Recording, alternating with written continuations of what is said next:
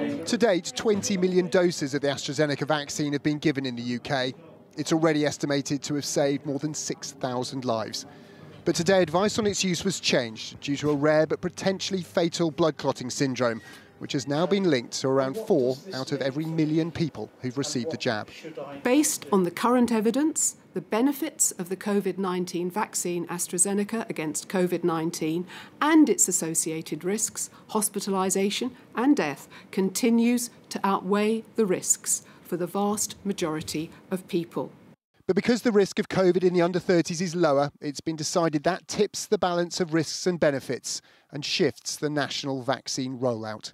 And this is a course correction.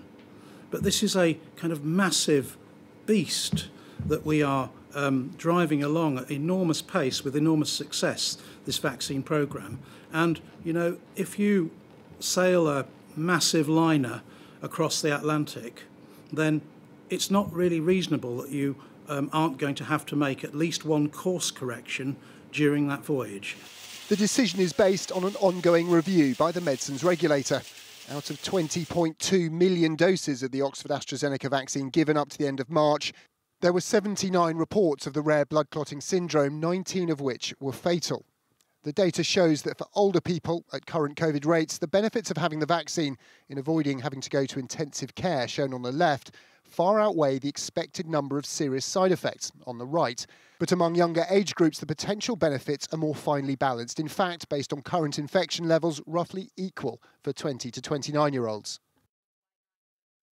Today's decision is based on safety, but could it undermine vaccine confidence?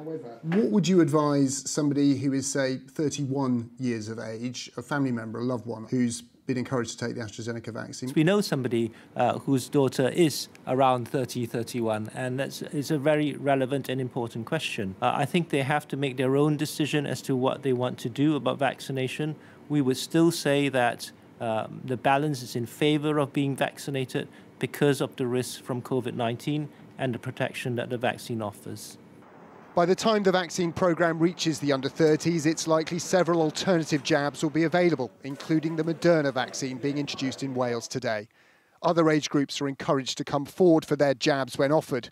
The risk of COVID and its many complications are significantly higher than that of any vaccine. Tom Clark, News at 10.